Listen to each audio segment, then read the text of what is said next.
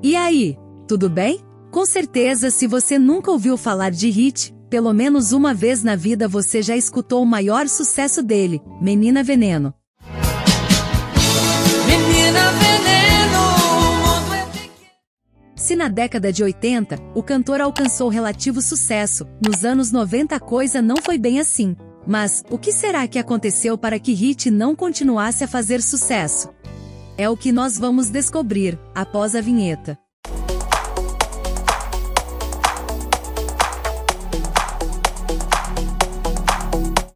Sejam bem-vindos ao Canal Play Nostalgic. Hoje vamos contar um pouco sobre a vida, o sucesso, e uma triste injustiça na carreira do cantor e compositor Richard David Kurt, mais conhecido como Ritchie. Ritchie veio ao mundo em Beckenham, na Inglaterra. Seu pai era militar, o que levou Ritchie a residir em diversos países, como Alemanha, Dinamarca, Escócia, Itália, Iêmen do Sul e Quênia. Ritchie frequentou um internato exclusivo para garotos ingleses, e estudou literatura na Universidade de Oxford. Entretanto, foi na Alemanha que o jovem descobriu sua paixão pela música, ao participar do coral da igreja. Ele gostou tanto disso que aos 20 anos, largou os estudos para se tornar flautista na banda Everyone Involved. A banda até gravou um single de protesto contra a construção de um viaduto, juntamente com outras bandas. Naquela época, Ritchie conheceu um grupo de brasileiros, incluindo Sandra Werneck, Lucinha Turbo, Rita Lee e Liminha. Os dois últimos eram membros da banda Os Mutantes, que fez muito sucesso no Brasil nos anos 60. Eles estavam na Inglaterra para comprar instrumentos. Foi aí então que Ritchie recebeu um convite para conhecer o Brasil. Ele desembarcou em São Paulo em dezembro de 1972, pensando em passar 3 meses de férias e explorar a música brasileira.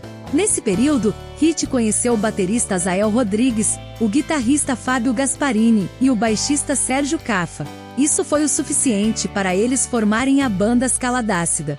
Eles fizeram vários shows na capital e no interior, e até foram considerados pela gravadora Continental. No entanto, a falta de validação do visto de permanência de Ritchie atrapalhou os planos. A banda chegou ao fim em 1973. Aos 21 anos, Ritchie se casou com Leda Zuccarelli, estilista e arquiteta, e o casal decidiu se mudar para o Rio de Janeiro. Nos anos 70 surgiu uma opção mais suave do rock para os fãs do gênero, o rock progressivo. No exterior, bandas como Pink Floyd,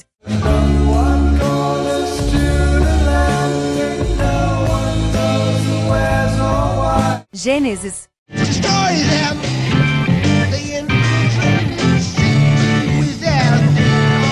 e Yes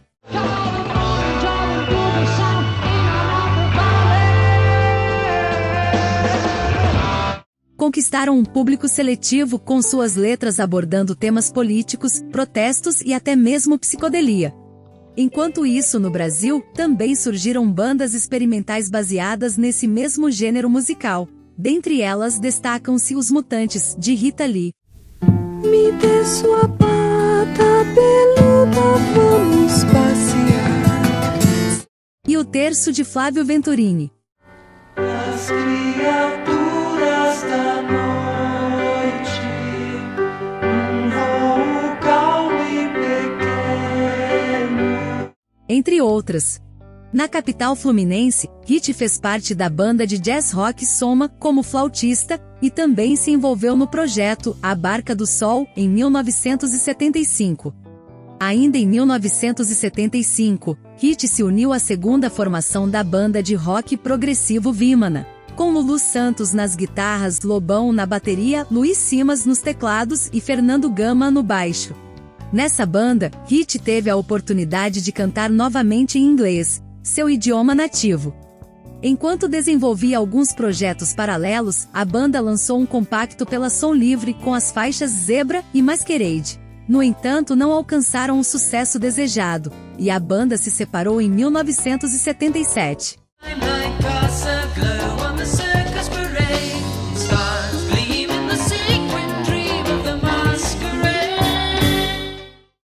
sem vontade para continuar na música, Ritchie decidiu se tornar professor particular de inglês para alguns artistas. Dentre eles, Gal Costa, Egberto Gismonti e Paulo Moura foram alguns dos alunos que ele teve.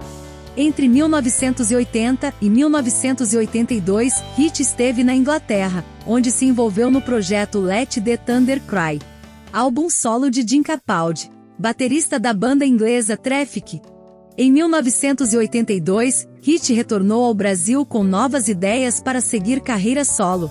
Ele contou com a colaboração de Bernardo Vilhena, ex-letrista de sua antiga banda Vimana, para ajudar a compor todo o seu projeto em português. Dessa vez, o cantor pretendia fazer algo mais synth-pop com influências de bandas como Depeche Mode e The Human League. Mais precisamente, Ritchie pretendia lançar algo na vertente New Romantic, executada por Duran Duran e Culture Club. Naquela época, Limin era produtor na Warner e gostou do material de Ritchie. Eles chegaram a gravar algumas músicas juntos, contando até mesmo com a participação de Steve Hackett, ex-guitarrista do Genesis, de 1971 a 1977. Porém, mesmo com a insistência de Liminha, André Midani, executivo da gravadora na época, não enxergou potencial no material que ouviu. Certamente, ele se arrependeria dessa decisão mais tarde. Assim, o material de Ritchie foi apresentado a Cláudio Condé da CBS.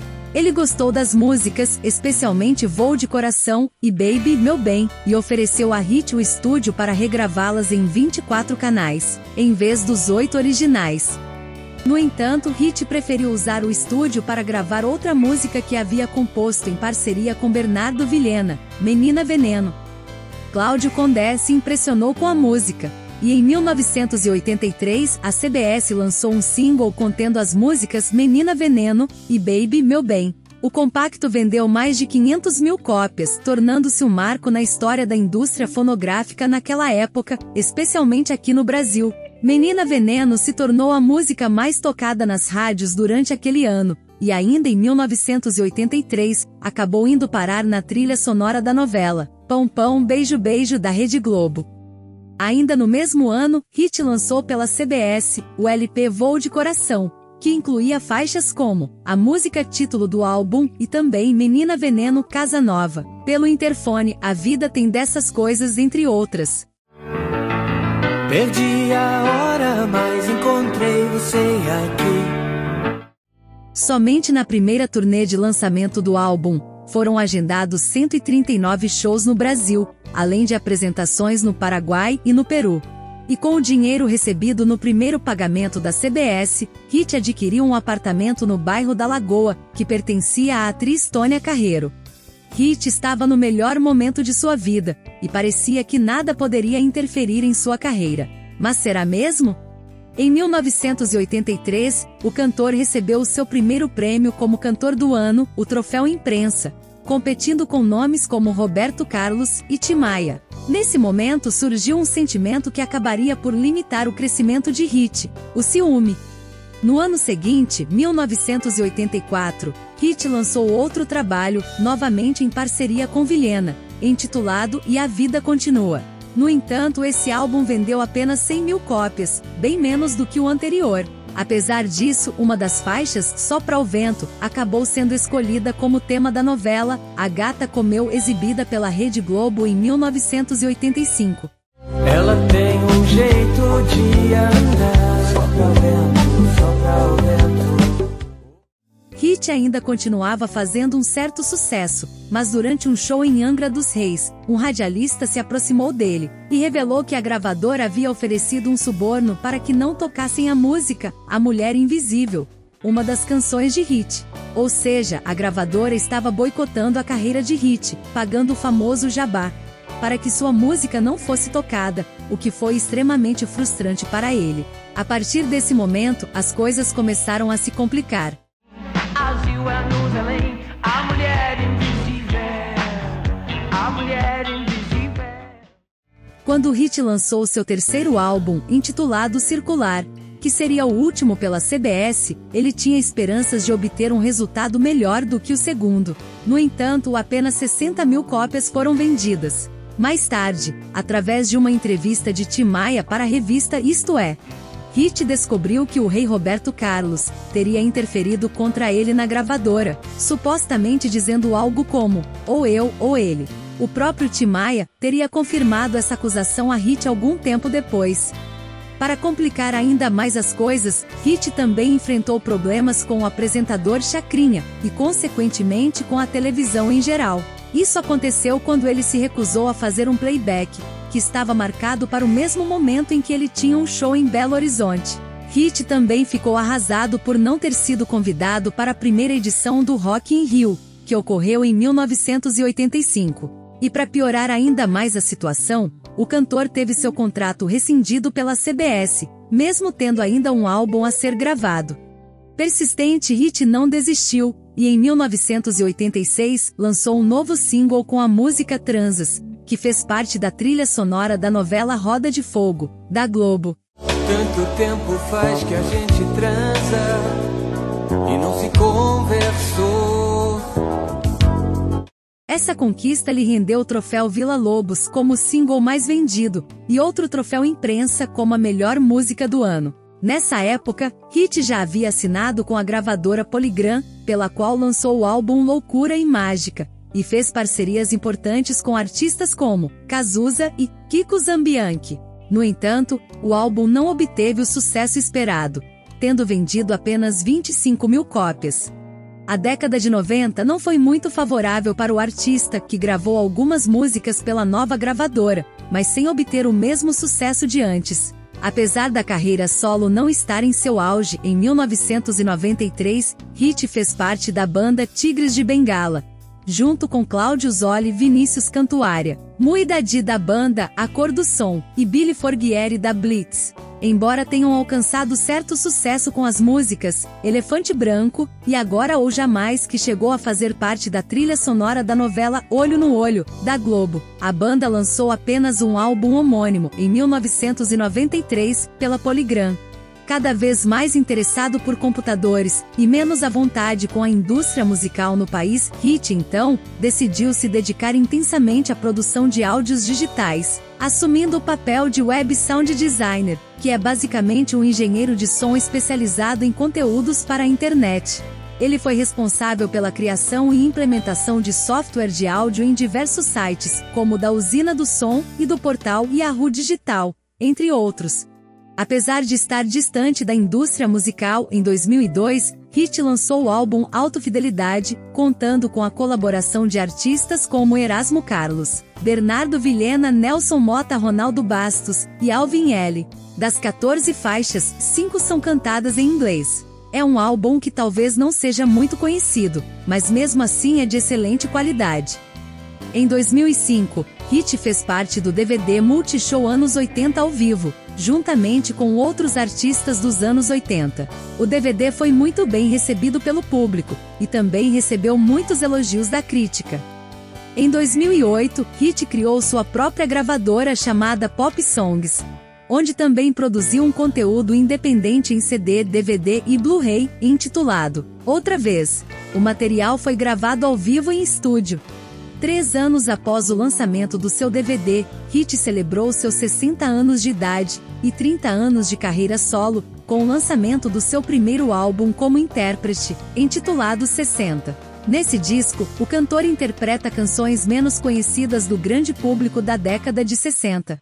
Em 2016, Ritchie lançou um CD em homenagem ao cantor e compositor norte-americano Paul Simon, intitulado Old Friends, The Songs of Paul Simon.